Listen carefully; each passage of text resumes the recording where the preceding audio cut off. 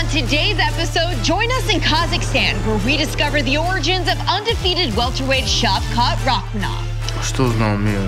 Люди будут больше узнавать, кто такие казахи, какие у них характер, какие они бойцы, в принципе.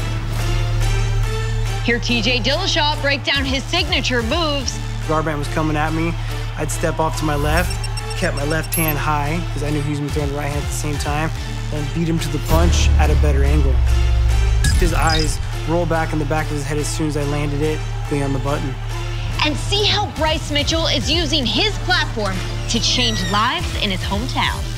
Half of my fight purse, $45,000, is going to Arkansas children with medical conditions who have no hope. We will be their hope. Shavkat Rakhmonov has wowed fans and fighters alike with his astounding 100% finish rate. The 16-0 welterweight is the first Kazakhstani to sign with the UFC and proudly represents the Asian country on the world stage. Hailing from a long line of warriors, Nomad aims to honor them every time he steps into the octagon. We learn more about Shavkat's journey in Origins.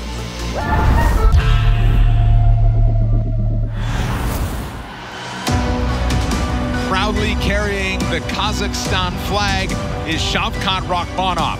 He has arrived as a welterweight contender. Hey, this dude's a killer. I mean, this dude's an absolute killer. This man can fight you anywhere you want it to be. This kid's been impressive, man. You see a guy that truly has potential to be something very special in the welterweight division. Shavkat Rakhmonov!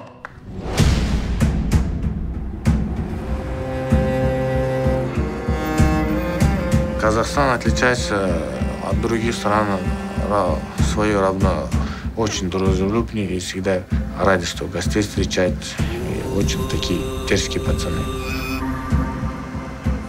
Просто не хочу сейчас хвастаться своими предками, но они были непростые люди, в принципе. Цепные, как бы, кочевники, всегда кочевали. Как бы, очень воинственный народ казахи, в принципе. Так. Всегда у нас казахи вообще ценили своих батыров и аханов. Они всегда любили их, в принципе. Свой батыров всегда вспоминают, и они гордятся, в принципе. Но так, для нас это как бы это культура, это наша, как бы. Для нас это большое значение имеет. Рыбачили или где-то там по деревьям вылазили, фрукты там соседним улицам, мальчишки собираемся и все играли, так чего-то всегда. Братья меня старшие заставляли почему-то драться. Так. У нас ты вот так спрашивал, ты будешь с ним драться? Я никогда не отказывал. Да, говорил всегда. Вот все начался потом махать. Так. Тоже редко всех почти выигрывал. Только кто меня выигрывал, они были намного меня старше. Он у меня сразу понравился. Я с детства любил, в принципе, так. Я с детства вот как-то на базар ходил. У нас все бойцы. Что увидел там? Вот, раньше был DVD-диски, и там начался бои, там клетка, там как раз там тогда было Pride, UFC. Интересно, Федор Емельяненко был тогда, очень крупная звезда была тогда. И Мирка Крокот очень тоже сильно нравился, какой он ударный был, высококлассный. Потом уже, когда ты сам все говорят, это бои бесправия, там типа самые сильные люди, типа, не знаю, чувствовал, что почему-то так вырасту, это такой же спортсменом стану.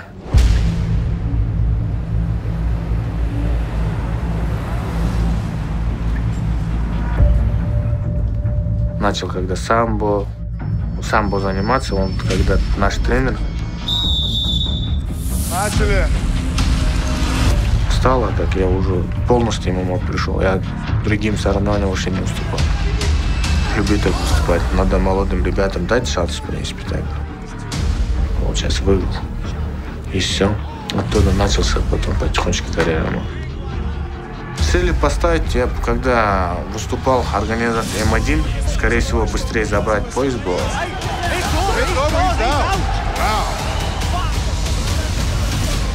И, в принципе, я его забрал и защитил, и попал в UFC, и все. Задача. The first fighter to sign with the UFC out of Kazakhstan. Still undefeated, Shavkat Rakhmonov makes his debut tonight. Первый бой у меня проходил с бразильским ковбоем Алексом Альвейро был. Он был ветераном, можно сказать, и все. Он очень много боев проводил. This young man believes fully in his ability to compete with the best in his division. Oh, and a big knee to the body from Rakhmonov. Oh, guillotine attempt, John. Oh, it's deep. Oh, wow. He's got a great guillotine. There's the tap. Remember the name, Shavkat Rakhmonov with a huge win in his debut. И потом второй бой тоже. Никогда второй соперник, Мичел Празерис, получается, он тоже никогда досрочно не проигрывал. В принципе, там всегда он тейкдауна делал своим соперником. Он ничего не смог тоже сделать. Oh! Step-in knee for Rakhmonov. He's got weapons everywhere. That's what makes him so dangerous. Oh, he's got it under the neck. There's the tap. Wow. Shavkat Rakhmonov still undefeated. You're not going to find a brighter prospect in the welterweight division right now. He is 14-0 with 14 finishes. A lot of hype around Shavkat right now. Obviously, when you're undefeated and they're all finishes, that's going to happen. Oh! Spin kick sets him down. Oh, and that's going to do it. Another one. Уже топ-15 я попал уже тогда, после третьего боя. И потом четвертый бой у меня как раз Мегни был свободный, он как кричал: давайте, кого угодно меня дайте. Я говорю: давай, сюда иди, короче, со мной, я тебе покажу, что такое ММА. И все. Для меня было, наконец-то, серьезно, один из серьезных соперников, потому что у него имя было. Он всегда дрался топом и всегда был в топах, позициях был. Sinks back into it with short time. Trying for it here. There's the tap. Oh, wow. Still undefeated. And still has finished every single fight. Очень крутая, в принципе, так. Это просто казахстанский национальный традиционный баллонный бар, тамах называется. Звери можно, шкура сделана, можно сказать. Вот так. Просто хотел показать, что тоже у нас есть головной убор, но она, в принципе, как бы показать, что казахстанский головной убор нашей культуры какой-то часть там. Что узнал в мире?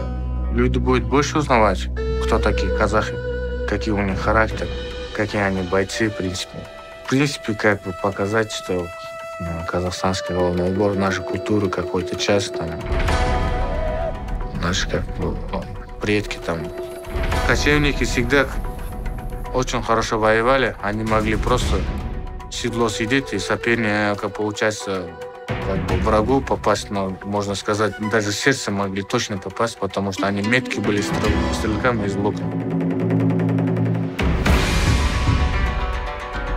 Для казахов, конечно, это лошадь была одним из самых любимых животных, потому что всегда другими делами. Как свою карьеру закончил, и буду часто ездить на лошадях, участвовать.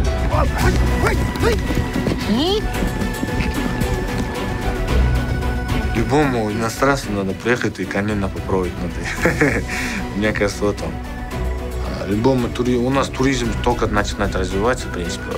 Люди, думаю, больше будут узнавать. Мы вот спортсмены и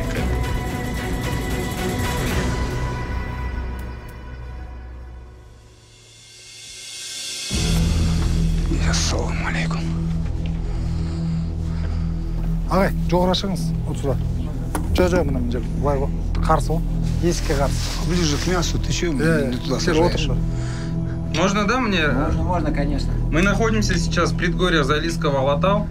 Место называется Тавасу. Это вот как раз-таки, где в основном горы, везде. Здесь чистый воздух. И вот юрта — это национальное, как бы, наше достояние. То, что наши предки раньше жили в таких юртах, принимали гостей. Я думаю, секрет Шавката отчасти есть и в этом, что он ест пьет кумыс и ест конину, да? Конину. Кто не кушал конину? Главным блюдом всегда является бишбармак, где мясо. Здесь конина получается. Джаунджая. Также молоко, кумыс. Я думаю, это вот секрет всех сильных казахов.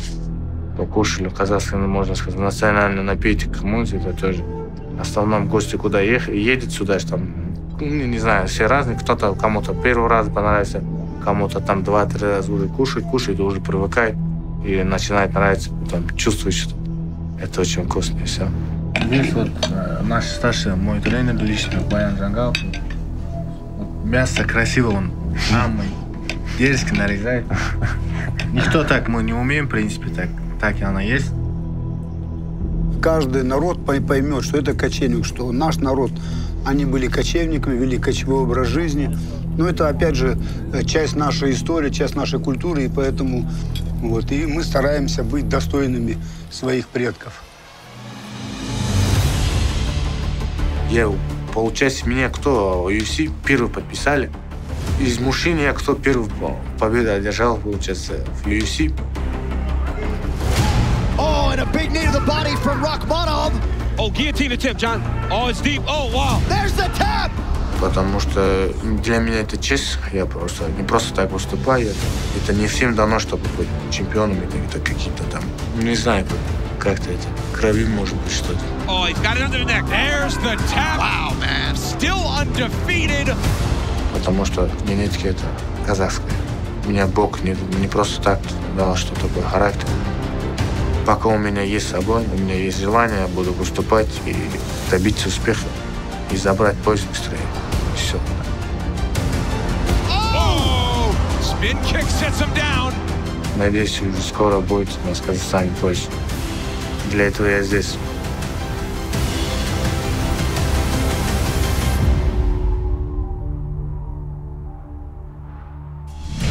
TJ Dillashaw's unique and unrivaled skill set makes him a UFC must-watch. Building on an NCAA Division I wrestling background, Dillashaw added highlight reel knockouts to his skill set after teaming up with Muay Thai guru Dwayne Ludwig.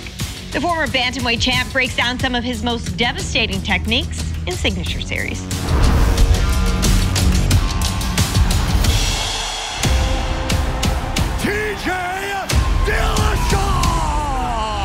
My fighting style, it's very unorthodox. This kid is something special. It's the way he moves. And has evolved over the years of me being an MMA fighter.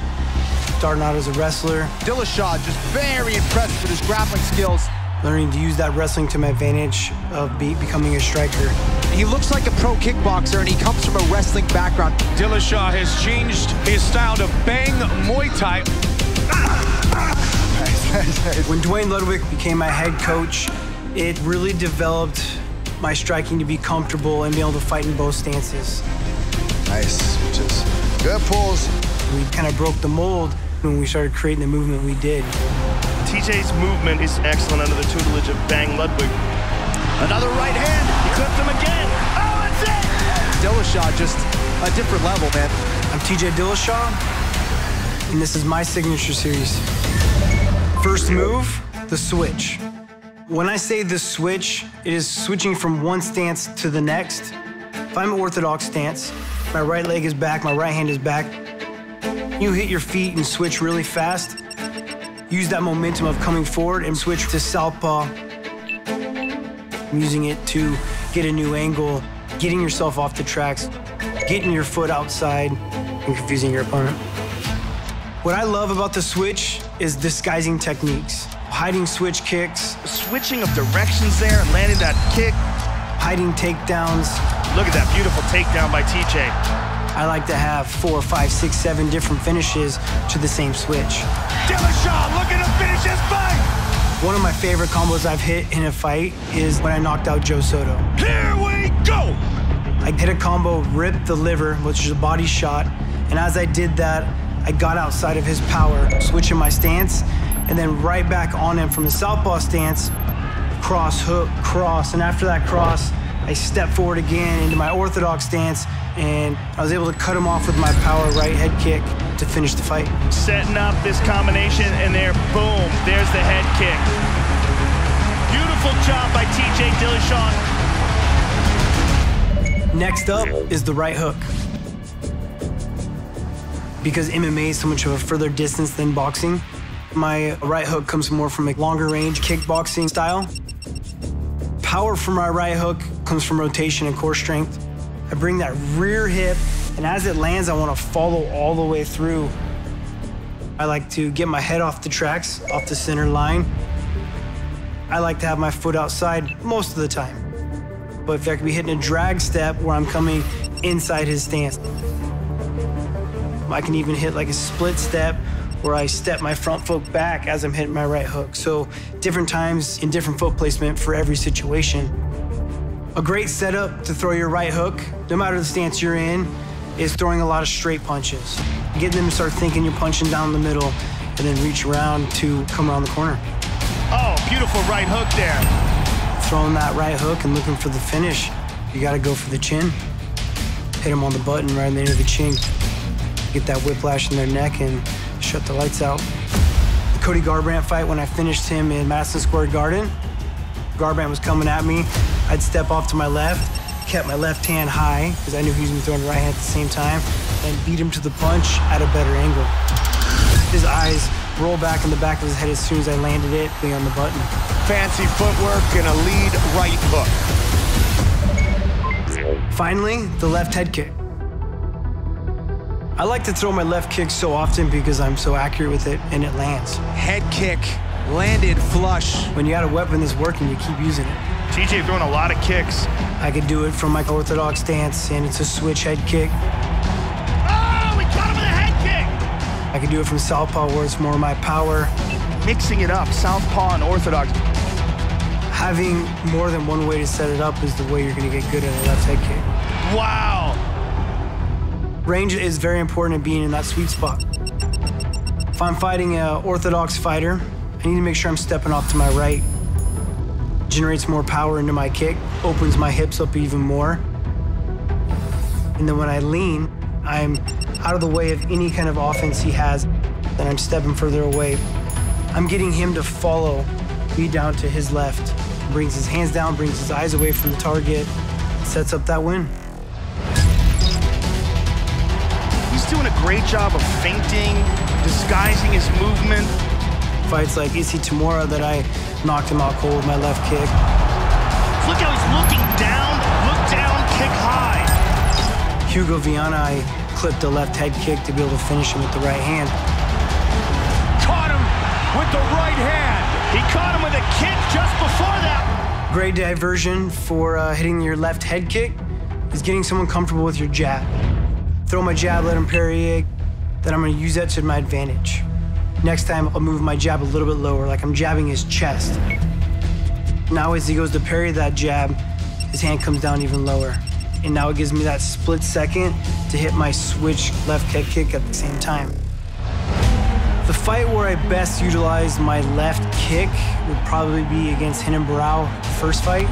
For the UFC Bantamweight Championship. I landed it so many times. Kick over the top, and another one behind it. Again, I use my hands as the diversion to get his hands away from his face and use it to follow up with that left head kick. Oh! He tagged him again! It was there all night. It was one of those tools I just kept using because I kept landing it. There's the kick again. I'll always remember the Renan Barão fight because that's what won me that world title, put my name on the map. Looking for the finish! It is all over! TJ Dillashaw is the new UFC Bantamweight Champion! I'm TJ Dillashaw, and that was my signature series.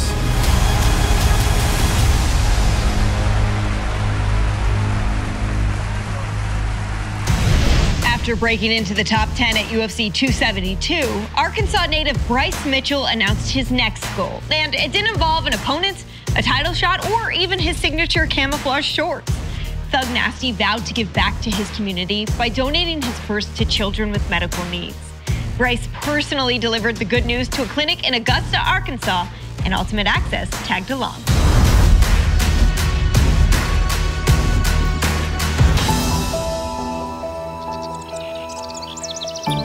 I really do think that the biggest thing I'm gonna do overall is help change the narrative of what is expected of an athlete. Because I have the freedom to pursue a life that to me is worth living, because of everybody in the community who's helped me over the years, I'm inspired to want to give back to that community. In MMA, you see a lot of people that are giving back and helping their communities. Because of his philanthropic efforts, I want to present to you, Dustin, a key to the city.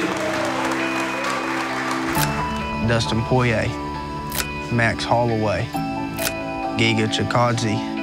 I want that to be the norm, and I wanted to just continue that tradition there, and that's exactly what I'm going to do. Bryce Thug Nasty Mitchell, a proud fighter from Arkansas, has certainly caught the attention of the MMA world and beyond. Arkansas, baby.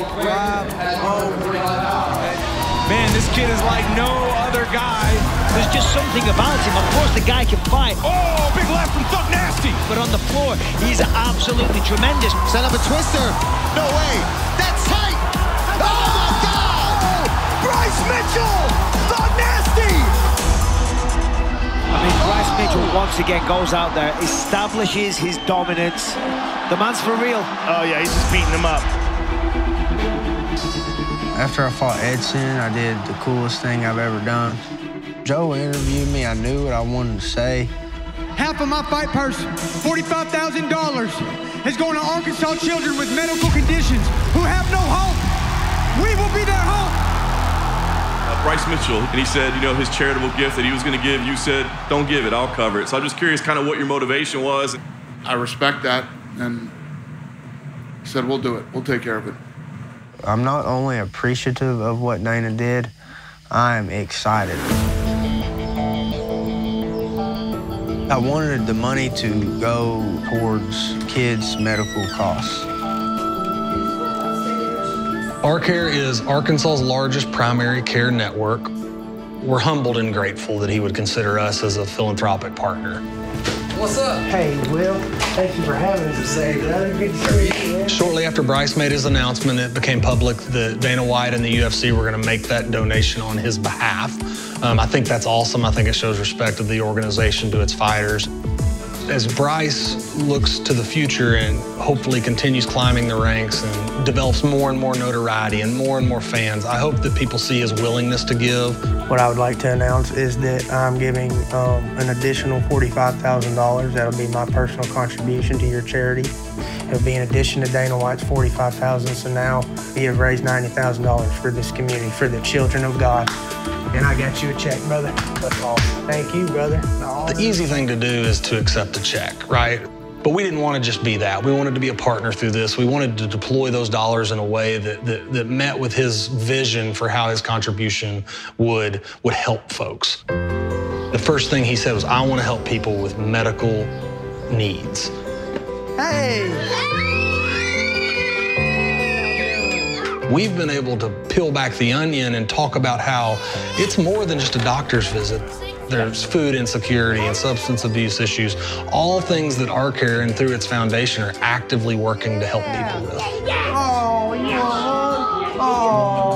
When the UFC made their contribution, they also sent us these the UFC bleacher creatures. And so it's the who's who of UFC fighters, and we need Thug Nasty and Camo Shorts. We will see a direct impact on people's lives because of the generosity of people like Bryce. Bye-bye. I tremendously respect the fact that someone's developed a degree of fame and notoriety, and they want to use that, and their primary goal to use that is to give back to their community. I think it's something for us all to learn through that. I believe when I'm done fighting, people will more talk about the charity than they will the fights. Just knowing that I'm giving back to that organization, I mean, that's the greatest thing I've ever done in my life. And to be a part of something like that, it's really just amazing. And so it's going to keep happening. There's nothing that I've done that I've ever felt more proud of.